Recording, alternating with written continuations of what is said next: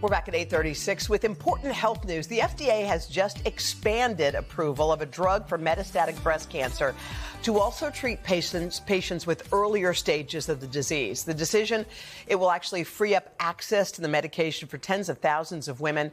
NBC News medical contributor Dr. Natalie Azar is here with more. So on the scale of good news for cancer patients, where does this rank for you? On a scale from 1 to 10, yeah. I call it a 10. Wow. For breast cancer. My goodness, anything that can prevent recurrence. This is a great tool in the toolbox. So this has been available to people with metastatic, but now they're expanding it. Yeah, so it was approved a couple of years ago for metastatic breast cancer. The FDA just expanded approval to now include women with stage 2 or stage 3, what's called HR positive, HER2 negative. Those are earlier stage. That's when the breast cancer has not traveled beyond the breast or, local lymph nodes.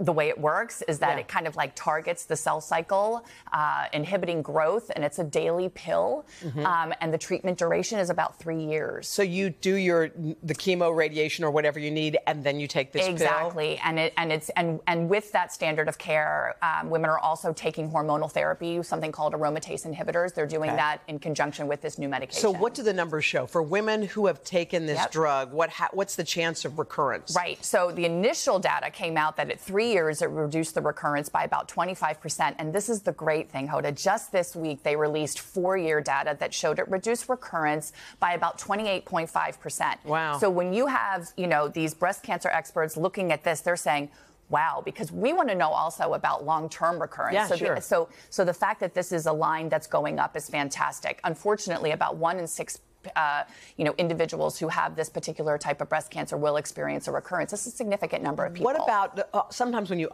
take some kind of pills, there are side effects that go along with. What are the side effects for these? So also, right? So not nearly as bad as we talk about with chemotherapy, but people can experience some joint pain. They have to have blood tests monitored. It can lower the white blood cell count. It can also raise the liver enzymes.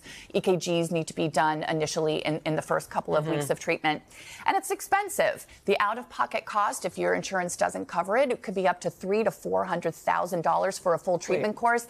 But Hoda, what we always say, now that it's FDA approved, insurance companies are very, very, very likely to be compelled to cover this, which is just so fantastic. Basically, if they don't cover it, it's not accessible to anybody, hardly. Probably, right? Okay. Exactly. So you think insurance companies will step up? I absolutely think that they will. Okay, they should. This is great news, Hoda. Yeah, I'm glad to hear it. Dr. Azar, thank you.